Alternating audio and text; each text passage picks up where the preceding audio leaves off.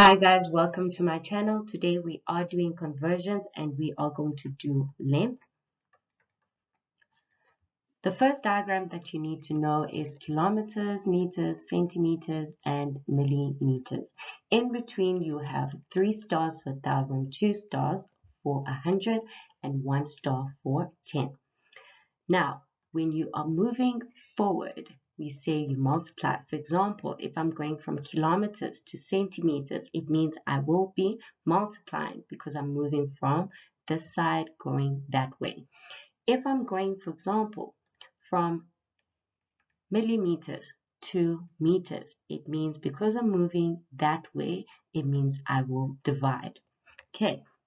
Now, there are two questions that you should ask yourself when you're using this diagram. Number one, which way, forward or backwards?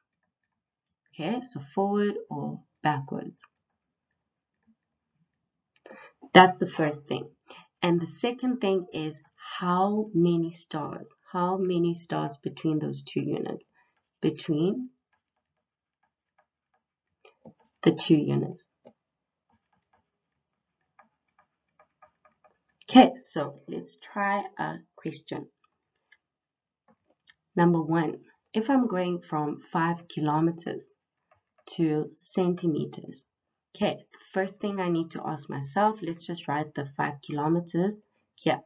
Then the first question I need to ask myself, forward or backwards? Am I moving forward or am I moving backwards? In this case, I'm moving forward from kilometers going to centimeters. So I'm moving forward, so I will multiply. Second question, how many stars between those two units? So between kilometers and centimeters, I see that there are 5 stars. That means it's 1 and 5 zeros. That's 100,000. And therefore, my answer will be 500,000. Right. Then let's look at the second question. Second question is, if I'm going from 5,000 centimeters to meters, first question I need to ask myself is, am I moving forward or backwards? So I am going from centimeters to meters. It means I will be dividing, moving backwards. So I will divide. Divide by what? How many stars between the two units? Between centimeters and meters, there's 2 stars. That means it's 1 and 2 zeros. Therefore, the answer I will get is 50 meters. Great. Let's move on and go to maybe a third question. Let's say if I had 10 kilometers and they asked me to convert to millimeters, what happens then? So there's two questions we need to ask ourselves, forward or backwards. In this case, guys, we are going from kilometers to millimeters. So I'm moving forward. It means I'll multiply, but multiply by what?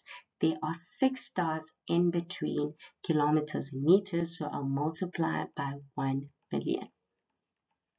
And therefore, I'll get my answer as 10 million millimeters.